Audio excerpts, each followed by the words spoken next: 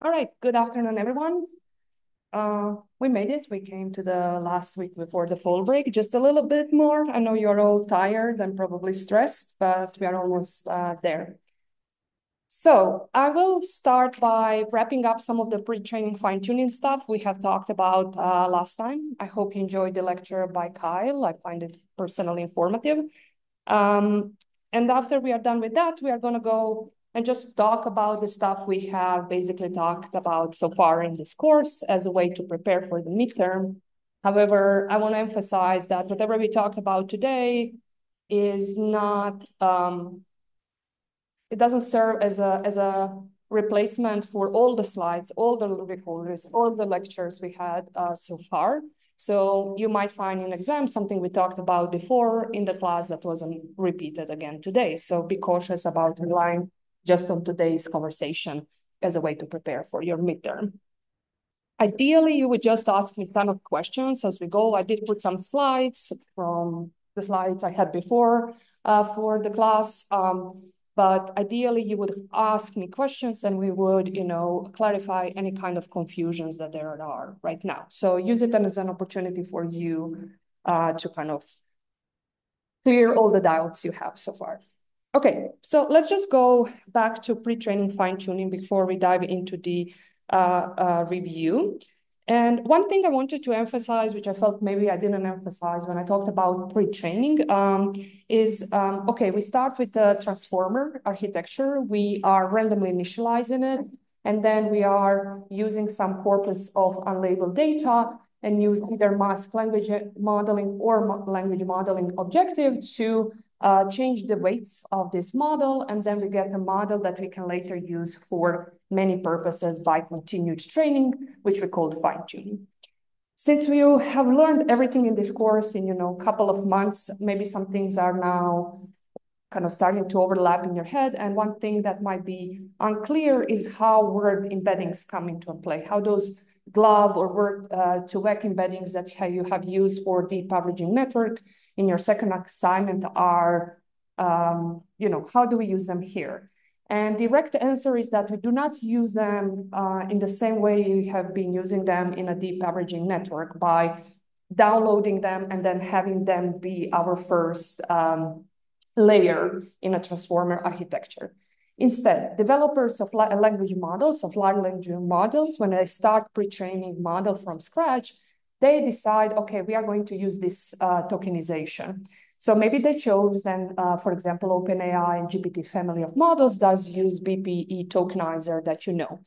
But someone else might be using different algorithm. One thing that's shared among all of the current large language models is that they are going to use subword tokenization, not word tokenization. So in any case, they choose a tokenizer, and then that defines what their vocabulary is and what their tokens are. And then we know that the next step for embedding is to have an embedding for each token in our vocabulary, which are now whatever those developers have obtained through their tokenization. And again, subword tokenization is driven by data. So you can't know a priori what kind of tokens they got. You really need to inspect in their vocabulary. Okay, so as always, we have a vocabulary stemming from our tokenizer. We have an embedding matrix of the size, number of tokens in the vocabulary times the dimensionality of the first embeddings. And when people pre-train transformer, they will randomly initialize this big matrix first, and they will change its weights through the pre-training procedure. So they will consider this embedding matrix to be part of the weights. So after pre-training is done, now the embeddings for your tokens are those embeddings that you have found in that embedding matrix after pre-training. They're no longer GloB or word-to-vec or any other embeddings you might have heard of. Embeddings you get, the first embeddings, are going to be those that are in the first layer of your pre-trained transformer, okay? So you're not now replacing those with anything else, because then you will break the computations that the next weight matrix expects to get when it's do linear transformation, because it was looking at certain vectors during pre-training, and if you would now replace it with something else, you would break this computation. Okay, so when you download the pre-trained language model, you're not going to go and seek any other embeddings. You have it as a part of your transformer architecture, okay? And I also want to make it clear that when we are replacing our tokens by token embeddings in the first layer, those token embeddings are static, meaning that they are always the same regardless of the sense of the word, right? Or that token. And we have learned about words that have multiple senses. Only the upcoming transformation, specifically self-attention in the transformer, will make these representations of tokens contextualized, meaning that these token embeddings will now reflect information, the context in which these tokens appear. So words that the same token that has two different senses in different contexts eventually will have a different contextualized embedding that comes from the last layer of the transformer. Okay, so I wanted to make that clear. Any questions about that? Okay. So I still kind of pitch the pre-training all the time, but telling you we will come at a better space or part of our optimization landscape. And more concretely, what that means is that by training the model to predict the next or mask word, the model needs to learn a lot of useful language features. And those features are transferable for many NLP tasks. So once the pre-training is done, people have inspected what is happening, what is captured in these embeddings that represent these tokens and full texts. And they found that actually, and I won't tell you how exactly, but just have in mind that there is methodology to realize that actually useful linguistic features are captured in these representations that come from pre-training. And that means, okay, now you are in a better space for continued training for your downstream NLP tasks because your representation of tokens already capture a lot of nuanced linguistic information. This is why fine-tuning pre-trained language models is very effective. And this is one very nice paper on this topic. We will talk in the last few weeks of this course about more classic approaches to NLP tasks. And I will teach you some classic NLP tasks like name identity recognition. And this is basically what this paper is saying is that in the representations that come from the pre-trained transformer model, you can find information about those classic tasks. So I don't want to talk about it now since you don't know these tasks yet, but we'll come back to this at the end of the course. So we still have a way to go to come there.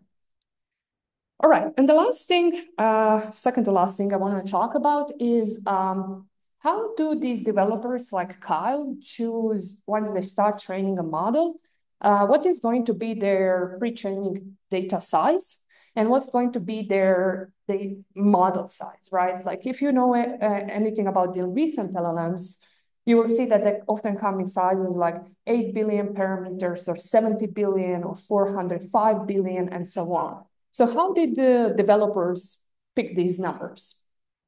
So this is related to the line of work called scaling laws. Scaling laws are trying to find the dependence of language modeling loss or perplexity. We know that these things are closely related. You want to see the dependence of language modeling loss with the size of your transformer, the computation power you have to train your transformer, and the data available for its training process. One factor that is known to the developers is how much compute they have. Maybe you have noticed that Kyle was talking about, we have this number of GPU hours, right? So what's typically happening is that these companies are getting these massive clusters. They can borrow them for a certain amount of months, and they have some on-prem machines too. But they don't have as many GPUs as they would ideally like to have. So every company is bounded by the number of GPUs they have, and some have more and some have less. Maybe you have heard about the term GPU poor, which now also stands for massive amounts of GPU power. So that's one factor that every company knows when they start pre-training a model, how much GPUs they have for how many months. And they can start from that. What these scaling laws then give are equations like a closed form formulas which, given the number of computational budget you have, these equations tells you, well, you should be using this much parameters with this much data. And basically how people have created these equations is by running lots of these experiments by various model size, data size, budget size configurations. So they have a ton of these experiments. And then they are trying to find which kind of curves fit this dependence of the parameters to the loss or the data with the loss and so on. It's a lot of former physicists. So if you have been excited about physics at any point in your life, you might see a connection with those formulas when you see them. One thing I want you to know is that this is an active area of research. When GPT-3 has been released, which is basically GPT-3 is a large pre-trained language model that had been, as you can imagine, it came before GPT-4, and it was also important in the research community. These authors that also come from OpenAI had provided these first estimates for these equations. And 2 years after, they have been shown to actually be incorrect by people at Google DeepMind, particularly Hoffman et al. In this paper, they have also released a model that's called Chinchilla, and then people are referring to these scaling laws as Chinchilla scaling laws, which is, I don't know, I mean, you have noticed that the naming of things in this line of work is a little bit funky, so just get used to it, you know, don't question it. And basically what they have found in this work is that Kaplan et al. Had suggested that given a 10 times increase in computational budget, meaning your GPU hours, they suggest that the size of the model should increase 5 times, while the data size should increase only roughly 2 times.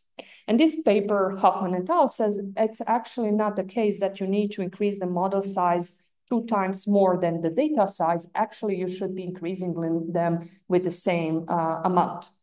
Effectively, what this means is that you can have a smaller model, and with more data, you can achieve equally powerful model to having many more times larger model.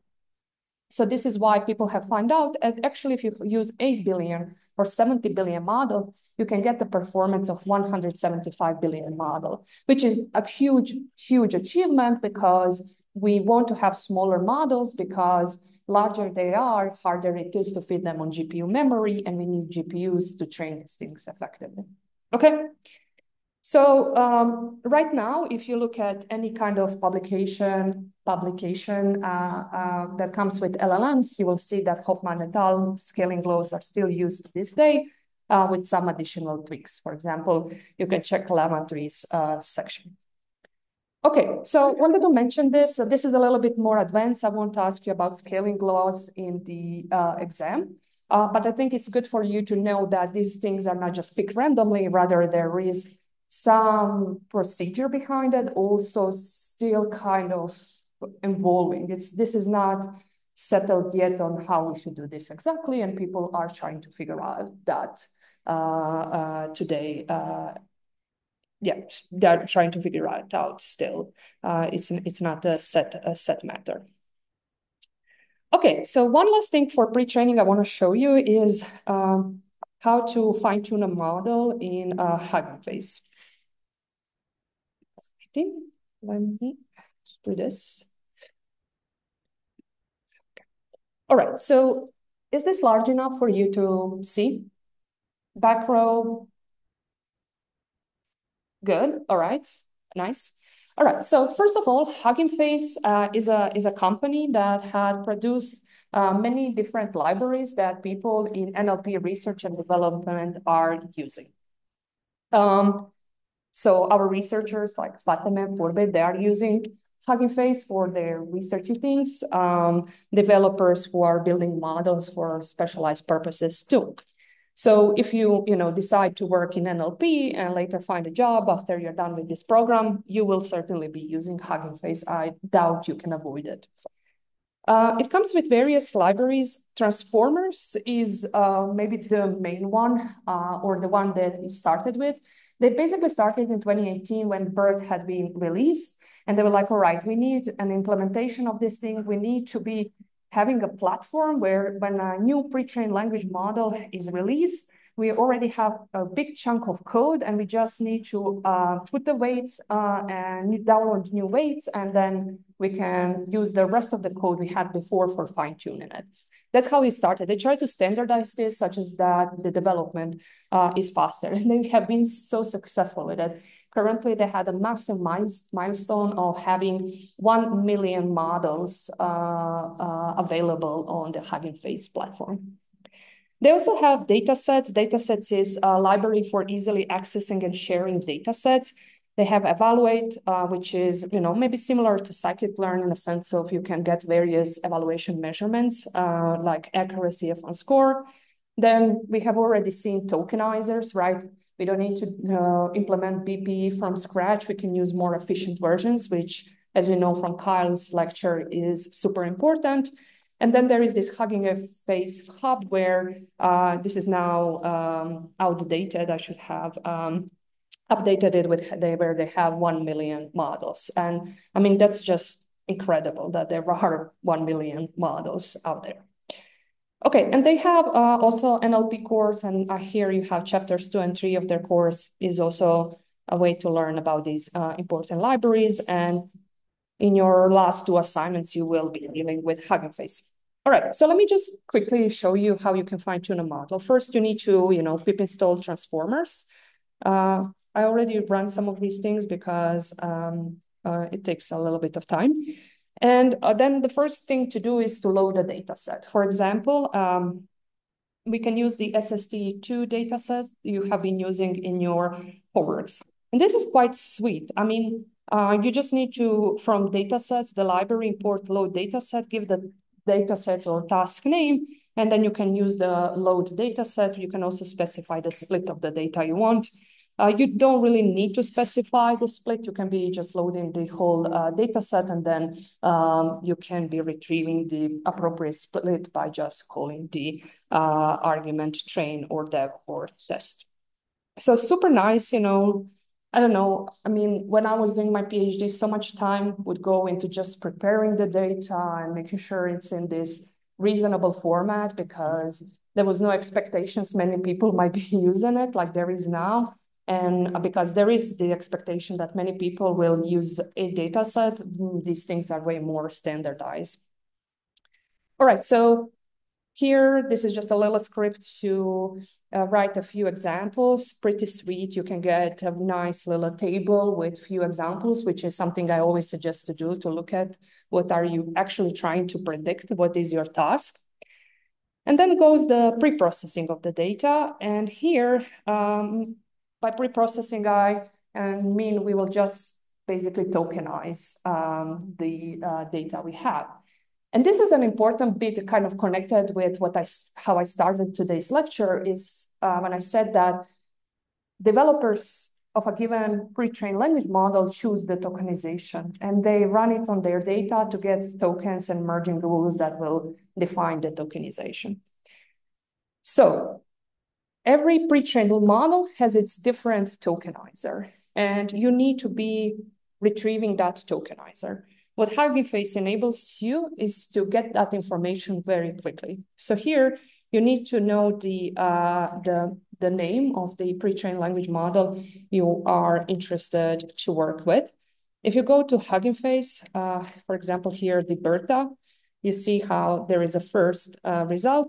You would just copy this name. The reason why it's important I would say that it's always the best to copy it because you might not know that Microsoft is the developer of DeBERTa, and that needs to be part of the name that you are giving to Hugging Face to actually load the model and the tokenizer. So see here, the model checkpoint, I'm giving this name that I have just copied from the website. Okay, and the nice thing about the Hugging Face, another nice thing is that it's just so in a way abstracts a lot of things away for you to not think about them. So they have a class auto tokenizer. You don't need to know whether the DeBERTa's tokenizer is of a class BPE, or word the piece or sentence piece or whatever else tokenizer there is in the world. Instead, you're just loading this auto tokenizer class and calling its function from pre-trained, give the name of the model you are interested to work with, and everything will be handled in the backend for you. The Hugging Face library will find, given the name of the model you have given, what is the tokenizer that this model is using, then go to that class and load that tokenizer for you. So regardless of which model and which tokenizer you use, you basically just need to change the name of the model. Then you can, for example, inspect what's in the vocabulary. For example, here, this is what's in the vocabulary of the DeBERTa model. And this is a nice reminder of tokens not being necessarily full words, right? Like we have here a lot of things, and these underscores probably denote that that token can be. I'm not sure what it means. I'm hypothesizing here, but it could mean that it's part of a larger. It could be part of a larger word. So you have a lot of things here. The vocabulary of the DeBERTa is actually pretty large. It's 128,000. It's maybe more than what I would say we usually see with pre-trained language models. For example, here I have loaded BERT based on case, which is the BERT model.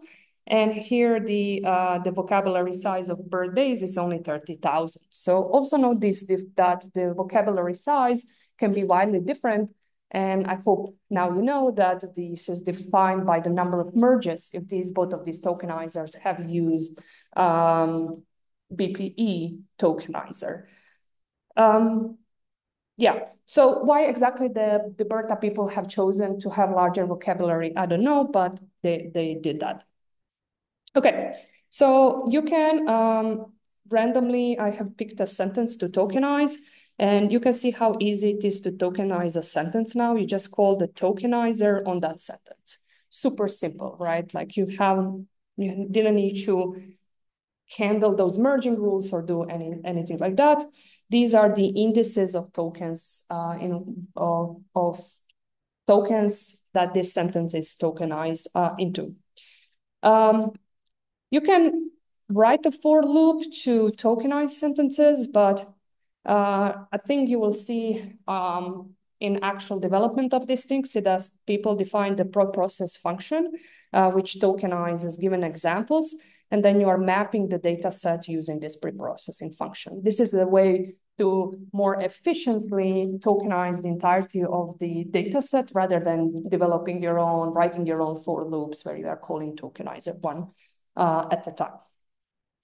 Okay, so pretty sweet. We retrieved the tokenizer, although we have no idea what it is exactly. We have tokenized our sentences into tokens given that tokenizer, and now we want to fine-tune the model. Similarly, how you didn't need to really care about what the tokenizer is and how it's implemented, there is also auto model for loading the model. So here you can import auto model for sequence classification because we are doing sequence classification. Our sequence is a movie review, classifying it as positive or negative. And you just download the weights from the model checkpoint and the number of labels. You didn't implement the transformer. You didn't override the random weights with pre-trained weights. You just called the from pre-trained. So pretty easy.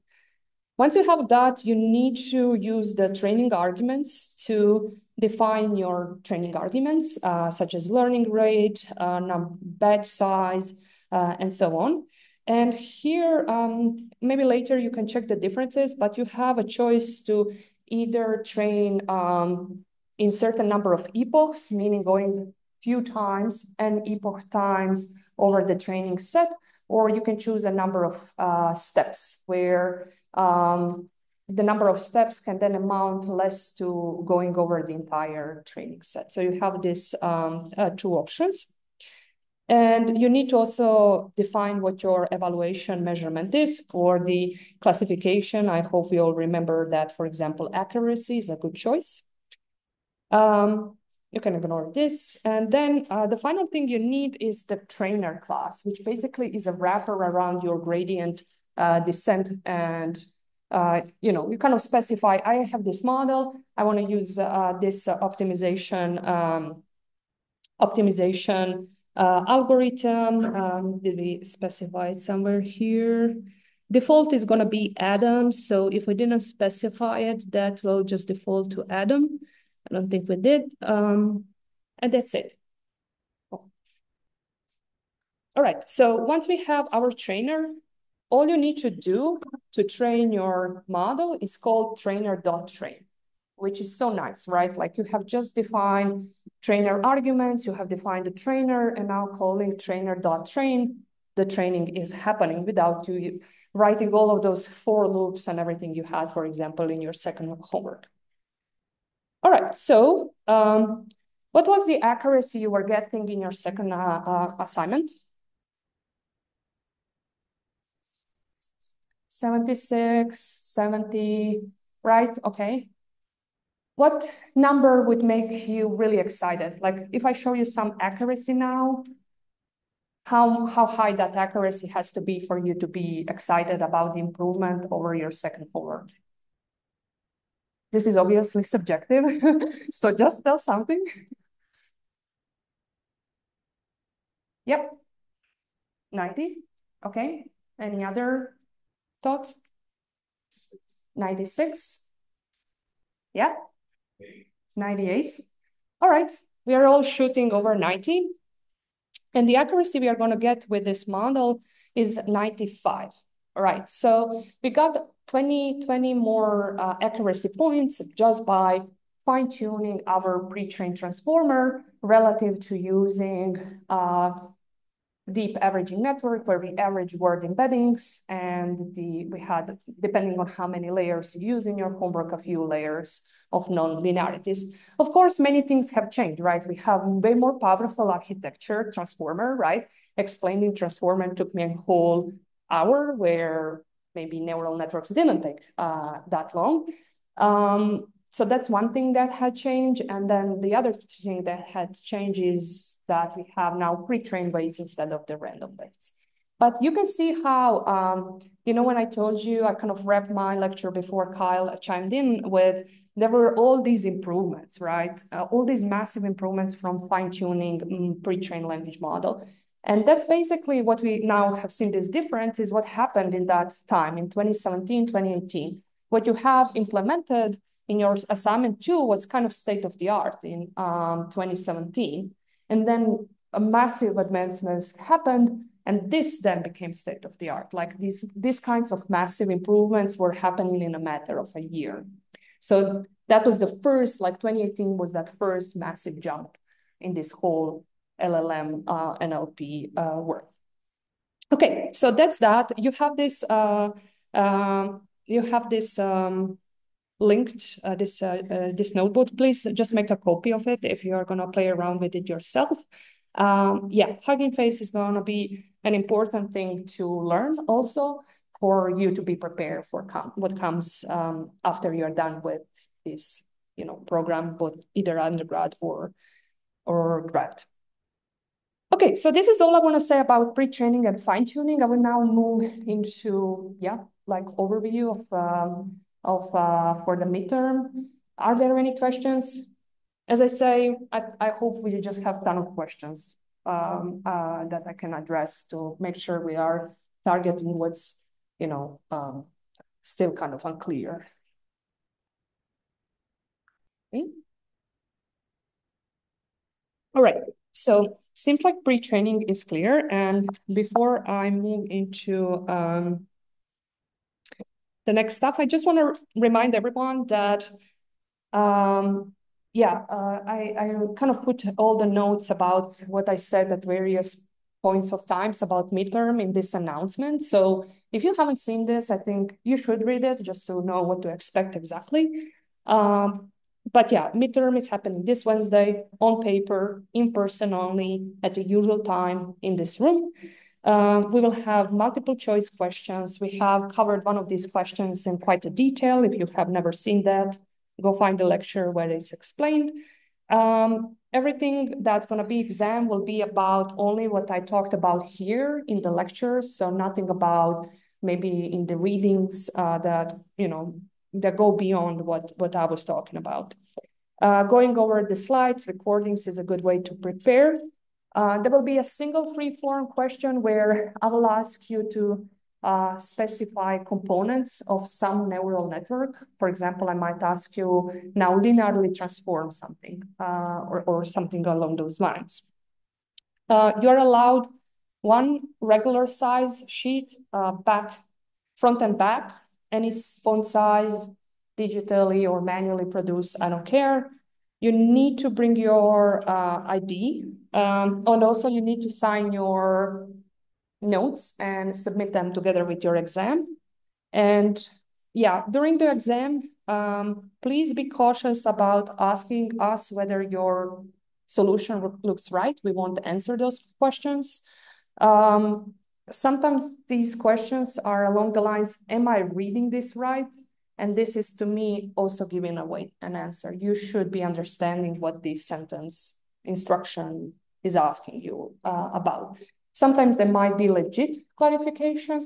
So feel free to raise a hand and ask for clarification, but also be prepared that we might tell you, yes, you should be understanding what's written here. There isn't misconception there. Okay. So, all right, the first part, I've kind of broken this into two parts, not chronologically, but rather recap of all the modeling stuff we had, and then recap of different NLP tasks we have had mentioned in this course. And I guess my reasoning behind this was, okay, we covered a lot of what could be just think as pure machine learning here, and we're just applying it to language. And that is going to be more in this recap of the modeling part. And then recap of the NLP tasks will kind of be more about, okay, these are the NLP tasks we mentioned. This is what they are. This is how we evaluate them. I don't know whether we'll cover everything. Depends on how many questions they are asked and the tempo I'm taking, whatever. In my head, we are just going to use the rest 45 minutes to do this, but you still have all the slides and recordings from before.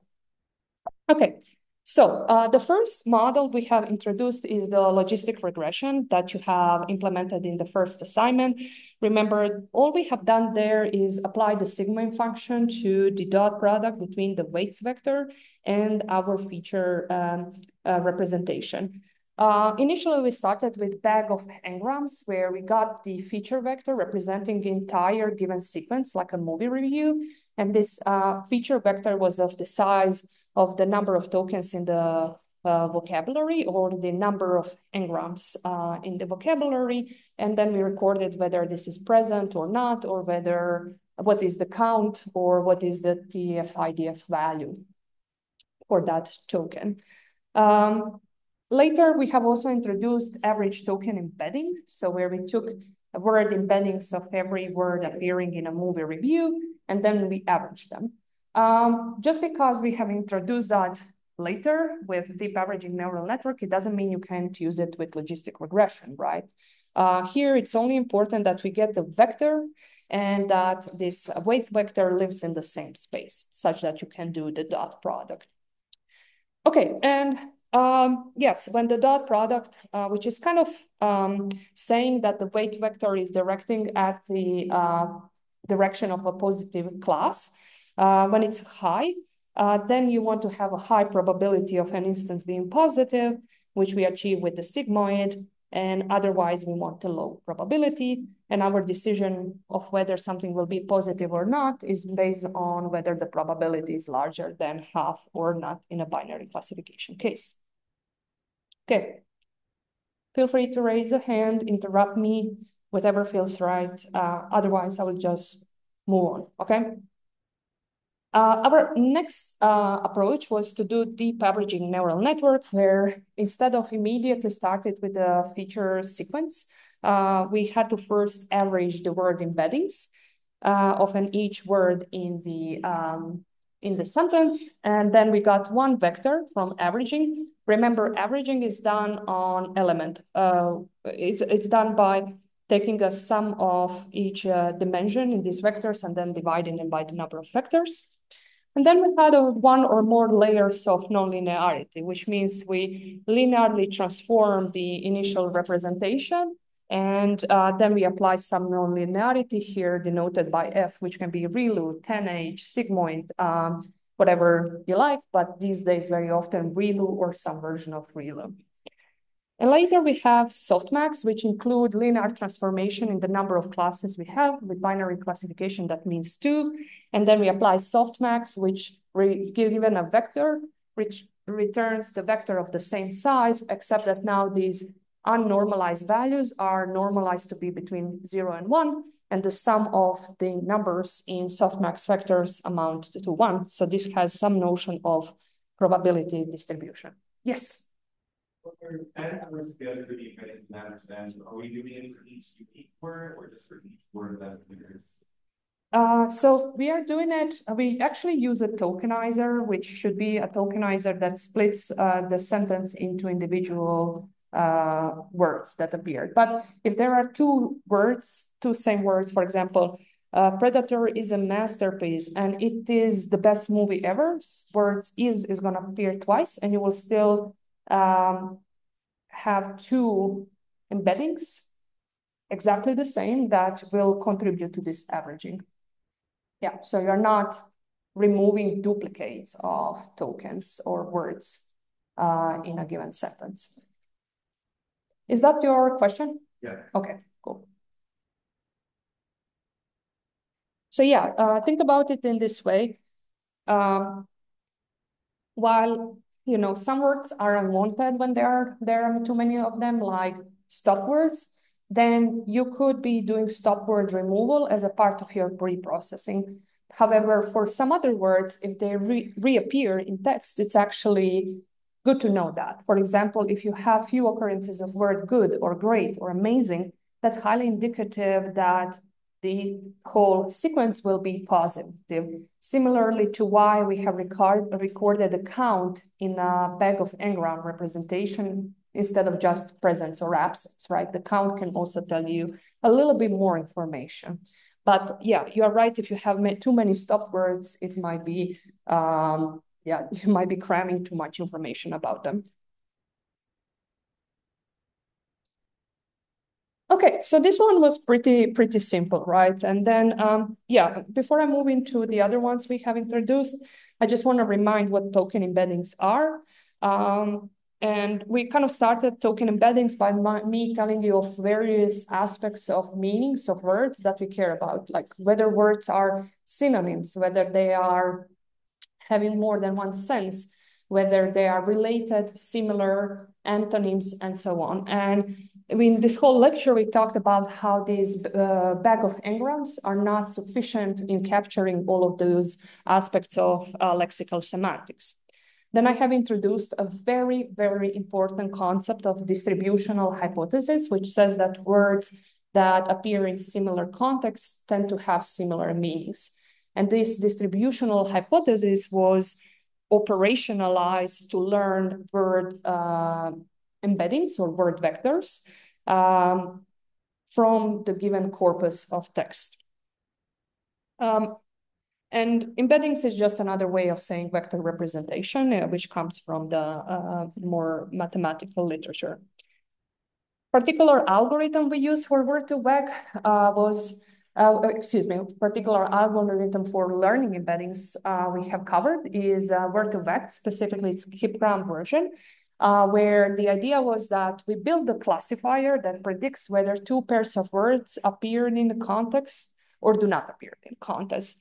And this classifier works by taking current embeddings of those two words, making a pair, getting their dot product, and checking whether the dot product is high. If it's high, then the model would say, yes, they appear together. And if their dot product is small, or another word, if their distance is large, then we would say under this model that they are not belonging in the context. I think one thing that confused you all when I taught this for the first time is that I didn't emphasize enough that we don't actually care about this classifier. all we care about is to get embeddings from this classifier. We start with these randomly initialized embeddings, and dot products that we care about are going to be terrible initially because we have terrible random embeddings. But by maximizing the dot product, meaning the similarity of the words that do appear in the similar context, and by maximizing the distance or dissimilarity of words that do not appear in same context, we are going to get better embeddings. And later, we are just going to use those embeddings and store them in a file. I think now that you have implemented your second assignment, this might be clearer because you first downloaded those embeddings, right? And then you wrote the other layers of your neural network, which is your classifier you actually are developing for the task. So don't be confused by the fact that there is a classifier here, and then you get embeddings, and then you use these embeddings later on for another classification. These are two different classification tasks, and we do not actually care about this one beyond learning the proper embeddings.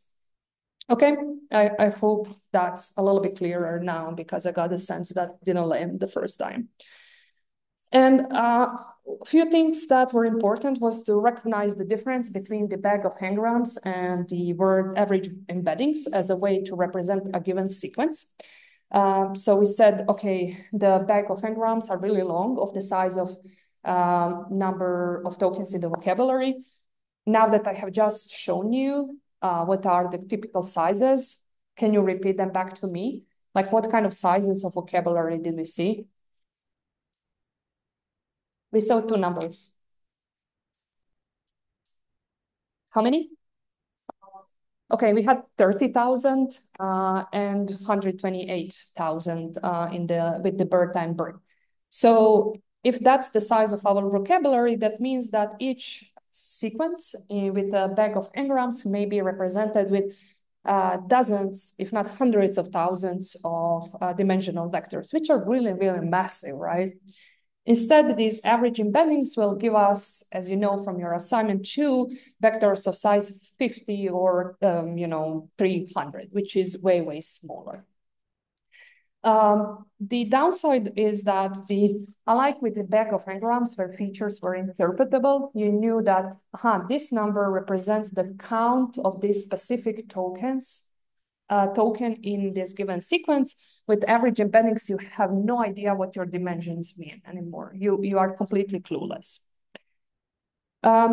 On the other hand, the nice thing about average embeddings is that there are no zeros. You're not wasting the computation. And this is important for trainability of neural networks, which do not like sparse vectors. We have the whole reason was to better model synonyms, similarity relatedness of words, which is done by average embeddings, and it's not done by bag of n-gram features. Both of them had issues that we will come into now, but I want to stop here and see whether this is clear.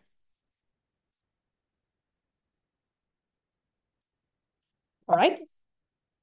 So two things that we were unhappy about with both of the feature representations we have seen is that, first of all, they are static, okay? If you are not still familiar with me saying static versus contextualized, now is the time to change that. Static means that regardless of the sense of a word, if that's a word that has multiple senses, meaning multiple meanings, we will always represent it with the exact same embedding, instead of having different embedding depending on its different senses. So I keep bringing this example of a basing where we have 3 different senses of this word basing, but we are always representing it with the same static word-to-vec or glob embedding, which is not great because then we are not capturing that particular sense of that word. And then later we have, which will come to, Transformer gave us contextualized representations, which was very nice because now this is fixed. One thing that maybe I think retrospectively I didn't do well is to emphasize, because I feel like that's a wrong way of teaching RNNs, I kind of just want to get them out of the way because I want to get to the transformer. But it's a nice actually building block to the transformer. So if I was to teach this again, which I will, I would actually spend a little bit more time on the RNNs. And what I would also emphasize is that RNNs also are going to give you hidden representations for these words basing that are different in these three sentences. What I mean by that is RNN goes one token at a time and builds these hidden representations, right? So I will go to the next slide here. Remember these equations over here, where we have taken the embedding of the current token, and we have combined it with the hidden representation of everything that came before. Given the fact that we are using the representation of everything that came before, in these three sentences, what came before is quite different, right? The Amazon, she filled the neurosurgeon examined the cranial. They are different, and therefore, at that time point, when it comes to word basing, we would get different hidden representation of basing. There is a still issue if these sentences become in exactly same way, and then later everything is changed. However, people have, and this is just a side note, you don't need to really remember this if you don't want to, but people have also used bidirectional RNNs, where instead of starting from the beginning, you start encoding from the end and go to the left. And then you combine the representation that you get from going from the left and the right. And this is called bidirectional RNN. So already in that space, we have been able to capture representations of the words basing here that differ in these different sentences. Okay, so emphasizing that because I didn't said it before, I don't want to go over every single detail in an RNN because then I guess we won't have time for anything else. You have the recording, have all the information. If you forgot what this is and you need to understand these equations, go back to the recording, watch it again. Yes, please. Uh-huh.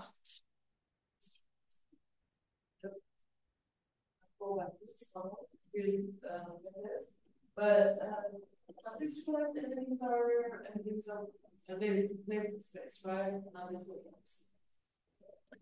embeddings of the latent space. Okay, let me put it in simpler terms. Yes, both with RNNs and transformer, you will start with a static embedding, which will then be by doing upcoming computations, turn into new representations where this token basing will have different representations from these three sentences. So you're right that we always start with static embeddings, regardless where we start. With the deep averaging network, you never get the chance to recover, basically, right? Because everything is averaged, and you started with this same word basing in each one of these. And yes, sure, the surrounding word embeddings are different, but in the end, you do not have the capacity to retrieve the token representation specific to, let's say, word is here, that's contextualized, right? Once you scramble everything together and do the nonlinear transformation, there is no way to get the token specific contextualized representation, unlike with RNNs and the transformer. But you are right that we always start with static stuff, and only in later computations these things become contextualized. Yeah. Okay, so we have introduced RNN, then we have extended it with attention, and we were still unhappy with one thing, and that's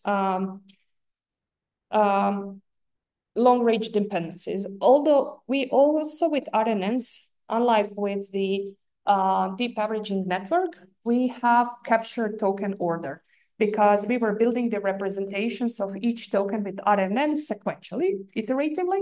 So we have captured the word order with RNNs.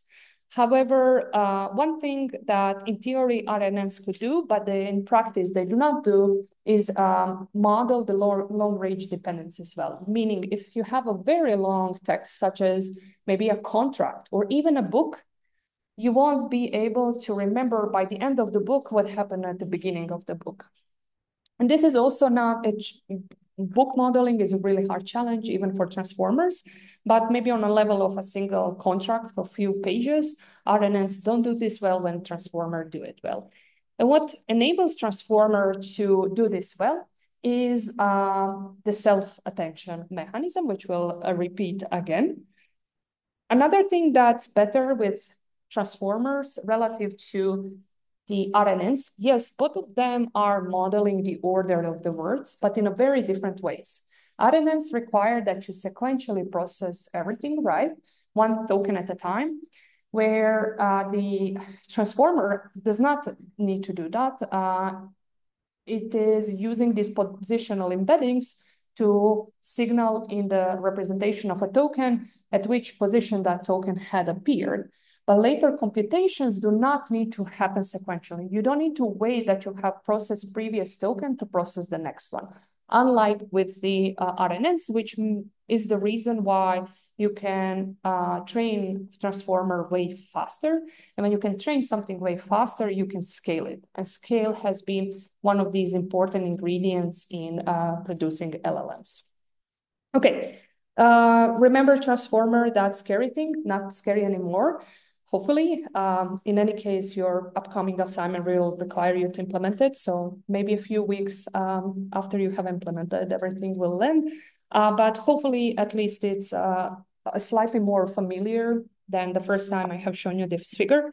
We won't go over every single thing I have mentioned for transformer. Remember, that was an hour, 20-minute lecture, but I will go over a few components that are maybe new relative to other neural networks.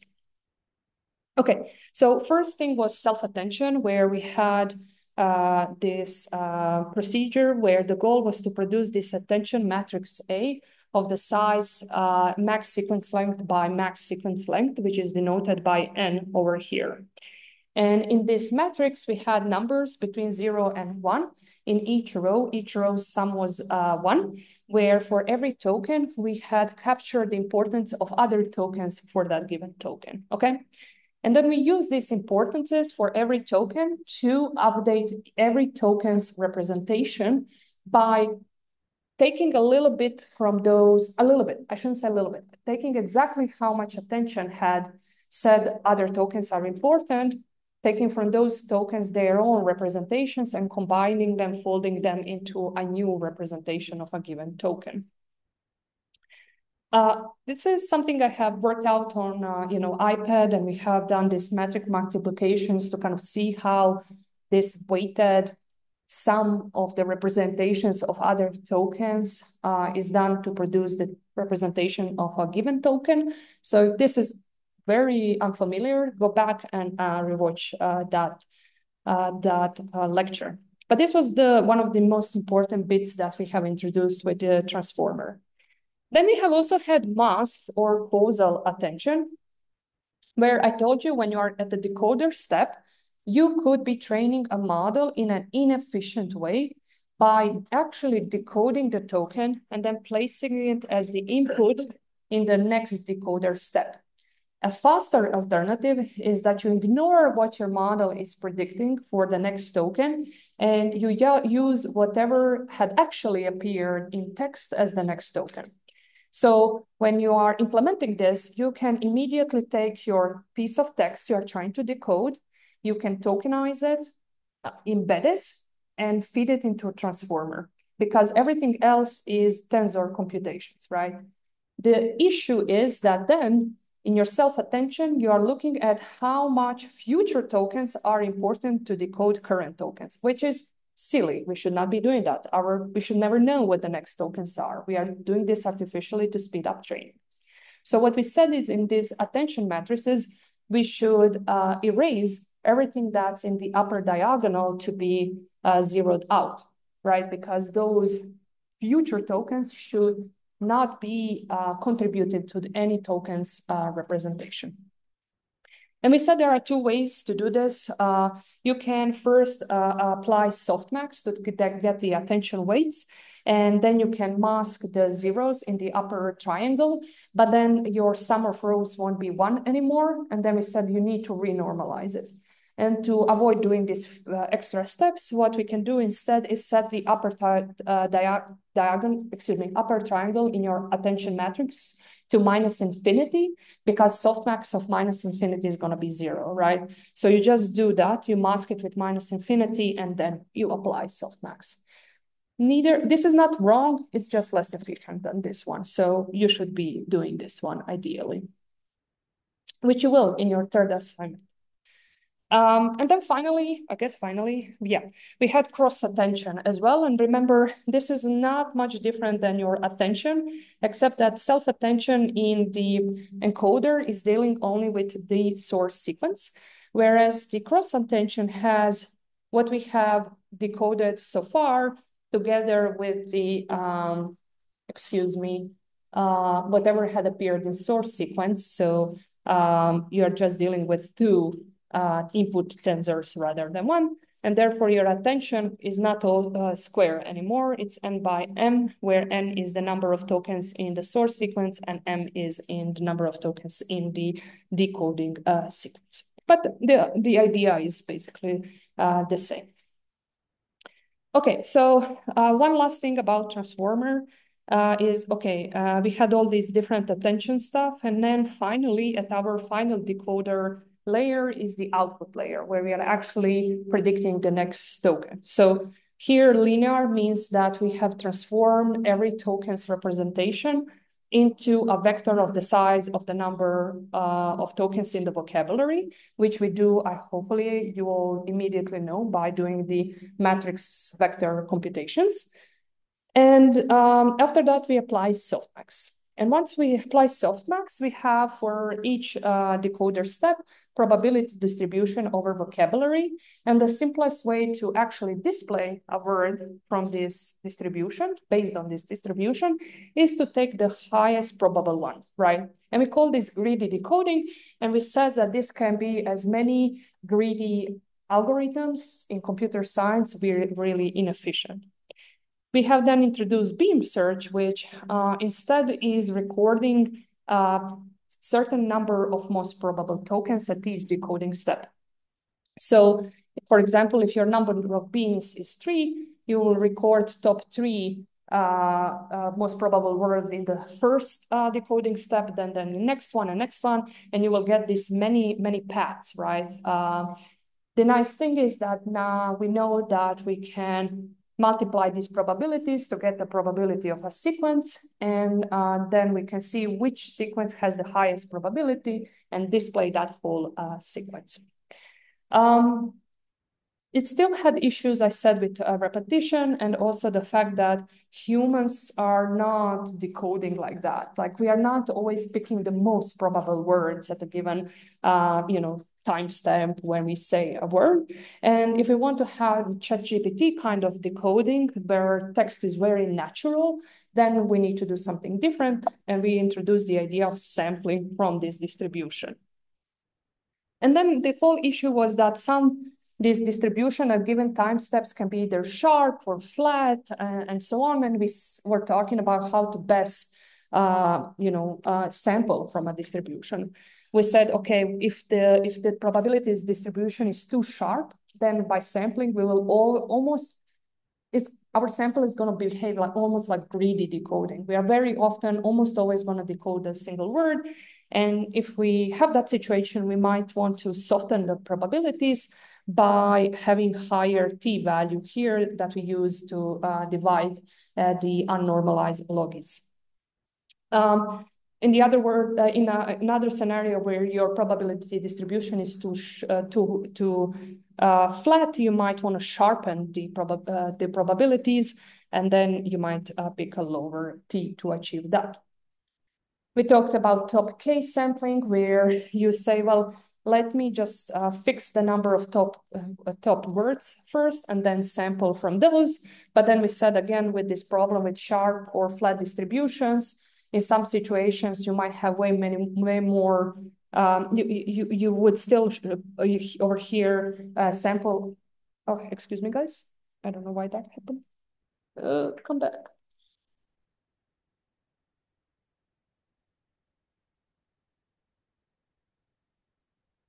Okay.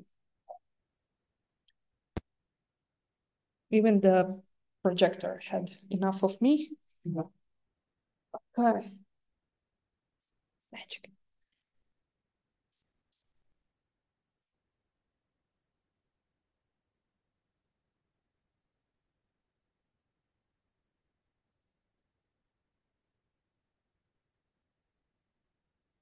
Okay, while it's powering up, just to finish the thought. So with the top K, depending on the given decoding step, we can again have a sharp or flat distribution in the vocabulary. So again, you could just be sampling from too often the same word just because at that given decoding step, the distribution is too sharp.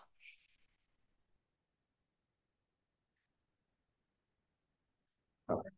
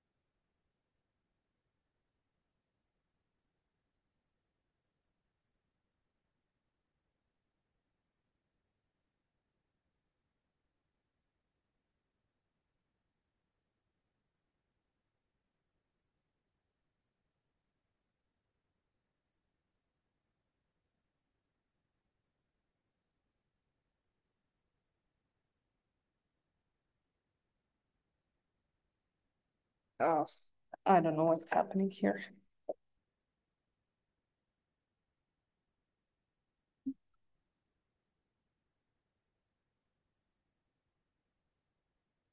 Okay. All right. So I was talking about top K sampling, and does bring us to top P or nucleus sampling, where idea is to not sample, more or less have the dynamic K, depending on whether distribution is flat or sharp, which you can achieve by actually looking at tokens whose cumulative probability mass exceeds certain values. So here we will end up with actual tokens that have enough mass, rather like with something like here, where there are very, very low likely token that we would have opportunity to sample from. And here we would kind of have more, K would be larger for this situation where there is actually more probable words, but all with not super high probability. Okay, so sampling, super important concept to know and to understand. One of the important hyperparameters to be setting when you do these kinds of applications later on. If someone tells you, hey, can you do this? But I really need to have zero randomness in your head, you should click, we need greedy decoding because we can't have randomness. And you will set all the hyperparameters, top K, top P, temperature, such that you achieve that. Just an example of a real life scenario. Okay, and then I will not talk much about this because we have just talked about it, but the last bit we had is about the fact that we are dealing with non-convex optimization, and this brought us to pre-training our models and then using these pre-trained models as a starting point to train the models further for whatever application. For example, today we did sentiment classification. Remember that we had two options. One should be supernatural to you because we have talked about language modeling and conditional language modeling a lot. And basically with pre-training, we just do that. Language modeling at the test time, we also do some language modeling. The second option was something new where we pre-trained with mask language modeling. And there the situation is slightly different. We had to replace our output layer for decoding the mask tokens with a new output layer, randomly initialized one, which the number of classes is the number of classes you have for your problem. And when we were fine-tuning the model, we were changing all the weights of the transformer, including that new layer.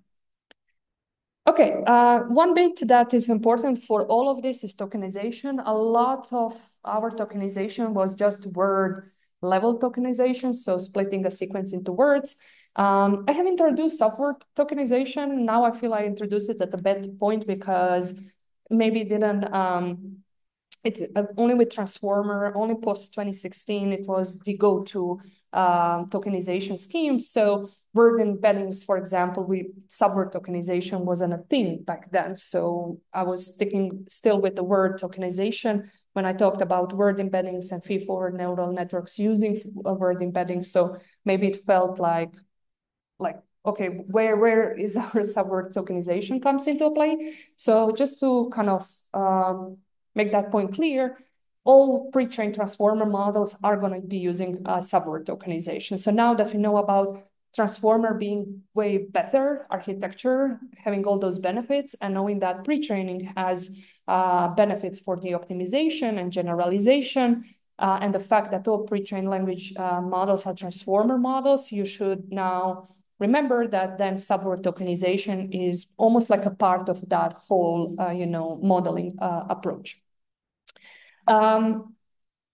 Yeah, we have, when we covered one of these BP examples, we talked again a lot about BPE, which is the algorithm to learn tokens that will be placed in the vocabulary and learn rules for splitting a sequence into a list of tokens.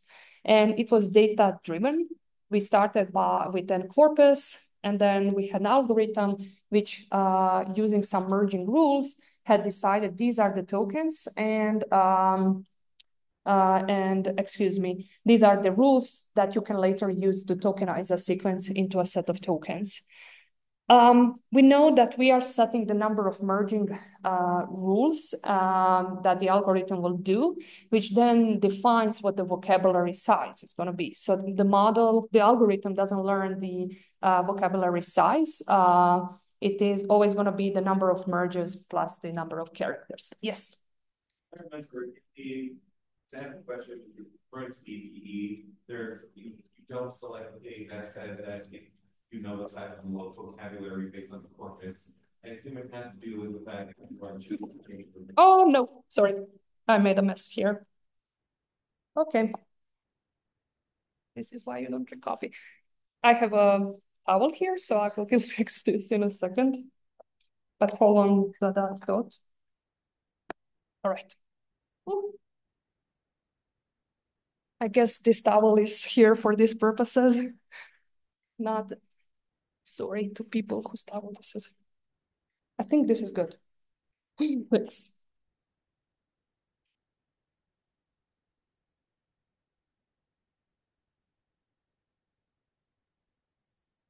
Okay, it was more dramatic than it actually is. Sorry, can you repeat your question?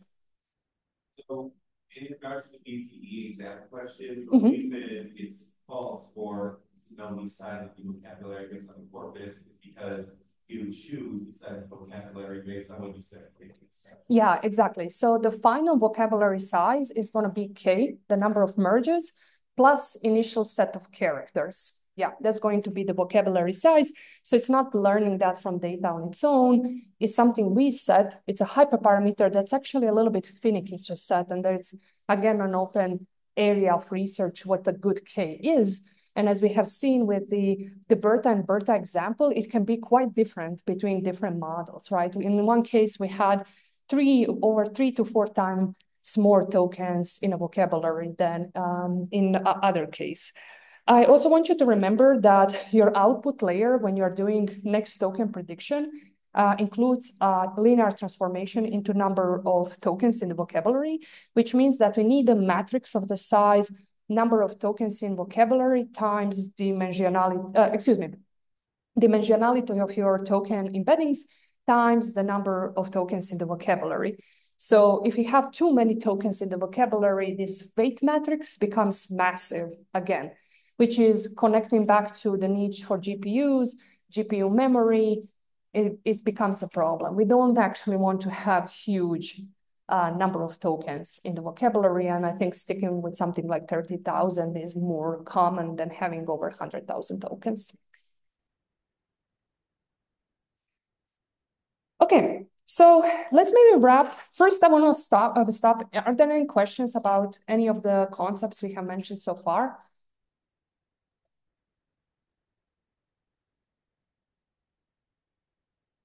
I will be upset if there are lots of you stay after, but you didn't ask any questions now.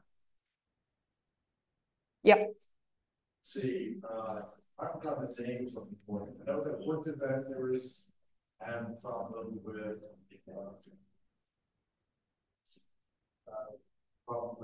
not having confidence with all but the one thing all that exactly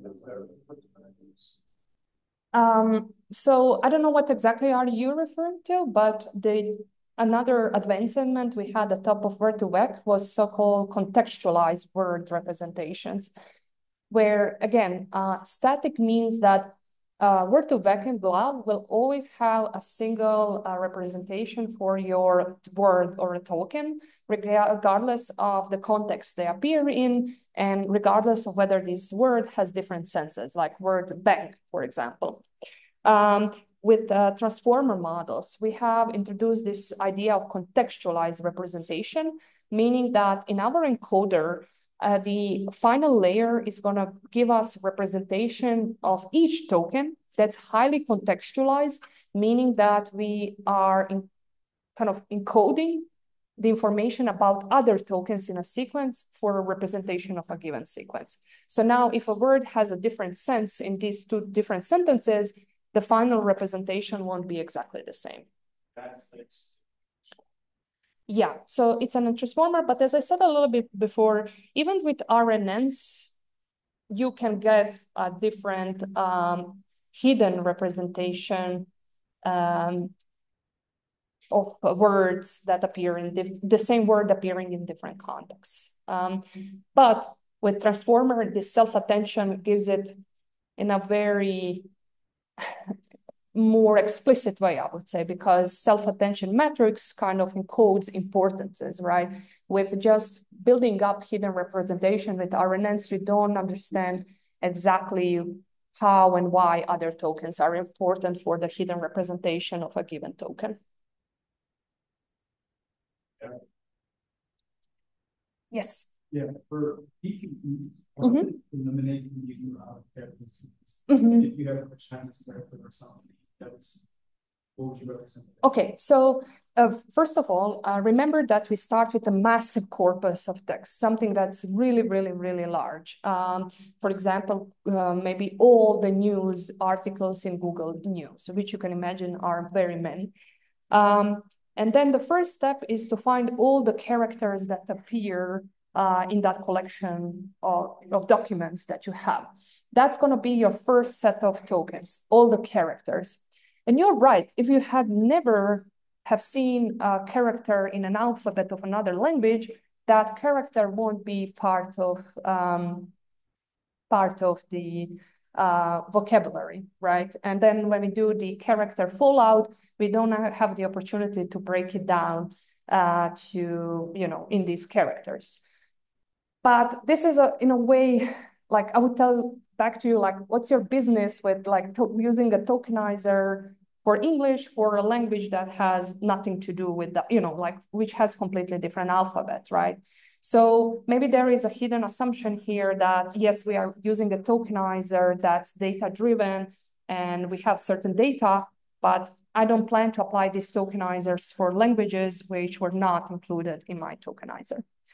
So you can start with a multilingual collection of text. And this is what people do today, these characters in different alphabets are going to be part of your initial set of tokens. And when you do character fallback, they will be broken down in these, in the like a sequence of subwords, and if there aren't any subwords longer than one, it's going to be just pure characters.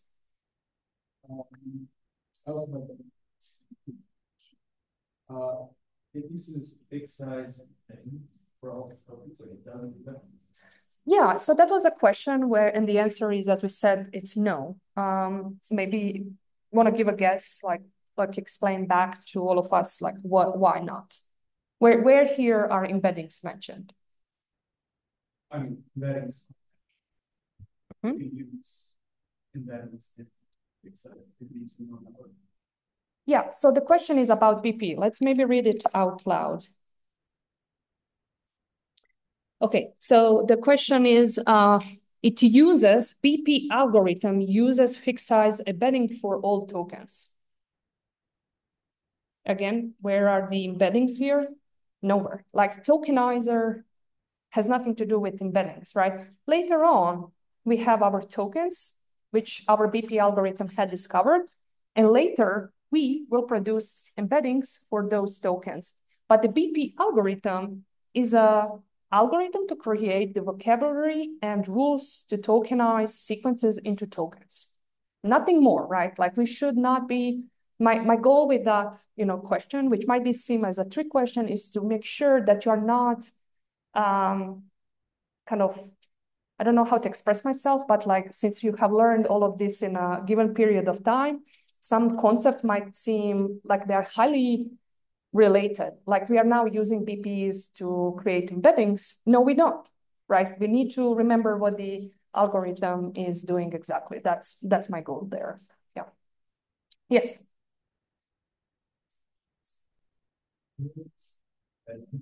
Oh, sorry, can you repeat a little bit louder? That uses both the focus and the vocabulary, but why does it need the vocabulary? Okay, so just a slight correction. Word2Vec actually doesn't use BP. Word2Vec was created before BP was introduced. And we can also think about creating word embeddings on a slightly more abstract way than just operationalize it in the Word2Vec algorithm. That's just one algorithm for creating embeddings. So you're right. To create word embeddings, you need first a corpus, where you will get those pairs of words that had appeared together and words that not appear together in a given window size. This is why you need a corpus. And you're right, you need to have a notion of vocabulary because later, remember what we are doing with these word embeddings. We are again going to use the same tokenization scheme as we have for our word embeddings. And the reason is that if we do not do that, if we have a completely different tokenization scheme, let's say we have learned word embeddings by splitting sequences into words and then representing each word with embedding. But later we use subword tokenization where for some reason we don't have many full words, rather a lot of subwords. Then for many of them, you won't have an embedding, right? And then everything kind of falls apart. So these two things are connected because given that you're going to be using the embeddings later on, you want to have embeddings for the tokens you are splitting a given sequence into later on. This is why the tokenization needs to be the same. Yeah, so again, Word2Vec was applied using word to find word embeddings. And then subword tokenization, like if we go chronologically of like how things happen, then subword tokenization was introduced. And then people have find a way to kind of tweak the Word2Vec with subwords information, which we didn't talk about in this course, because what matters is that later the transformer has been introduced that uses subwords and creates its own token embeddings, ignores completely Word2Vec. So it's the best way to kind of handle text these days. So you don't need to really know, maybe in some specialized situation, you would like to know when Word2Vec with subword tokenization, you will do it, but for now, sticking with subword transformers and pre-trained transformer is the way to go. Okay, we are out of time. Yeah, just when you are kind of going over everything, also think about which tasks we have introduced, which kind of approaches we have introduced for them, and what is the evaluation. For me, evaluation of each task is really important. I don't want you to be saying that we are going to use F1 score to evaluate translation or language modeling. So remember how we evaluate 3 tasks we have introduced: classification, language modeling, and translation. Okay, I'll be around if you have